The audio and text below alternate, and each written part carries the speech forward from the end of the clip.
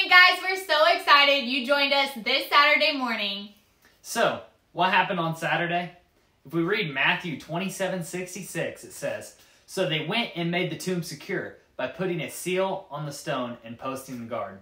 So at the request of Jewish leadership, Pilate grants a guard and sets a seal on the tomb of Jesus.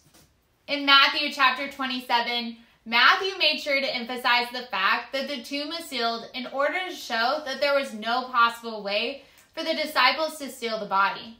The Jewish leaders and the guard were instructed to make the tomb as secure as you know how.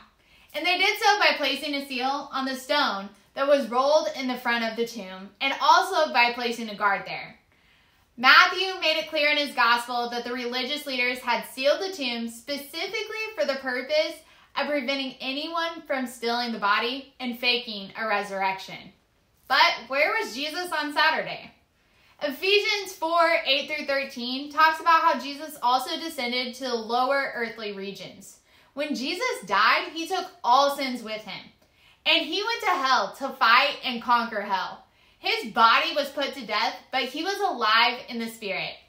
If we read 1 Peter 3:18-20, the Bible says, "For Christ also suffered once for sins," which is when he died on the cross, "the righteous for the unrighteous, to bring to you God.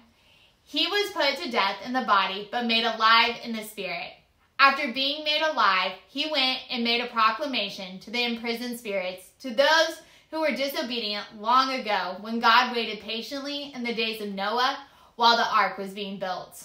So he literally went to hell, but conquered, and then took the key to hell. So you can read all that in Revelations 1:18. But what does this have to do with us?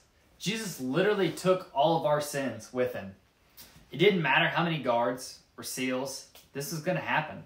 This was God's plan for Jesus' life and for our lives. We want to encourage you to read through those verses throughout the day and just realize exactly what Jesus did for us. Then join us tomorrow for our 9:30 or 11 a.m. service at Mountain Movers Church for our Easter celebration.